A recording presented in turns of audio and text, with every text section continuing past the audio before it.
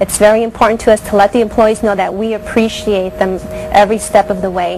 To feel good about yourself as an employee, you've got to have that recognition. The employee is recognized through his safe behavior, and the supervisor then they connect even more so than just a employer-employee relationship. I want to do more than just that. To this point, we've had about 800 suggestions implemented and put into practice, and we've had a total of over 1,600 suggestions provided by our employees. The success of the program kind of speaks for itself. Originally, when we started this program, we had approximately 784 reportable injuries the year before, and at the end of the first year we were down to 15. We were able to customize it to fit our needs, and being from a government contractor, we definitely had a lot of restrictions, so Bill Sims' company worked with us on making a program that fit us well.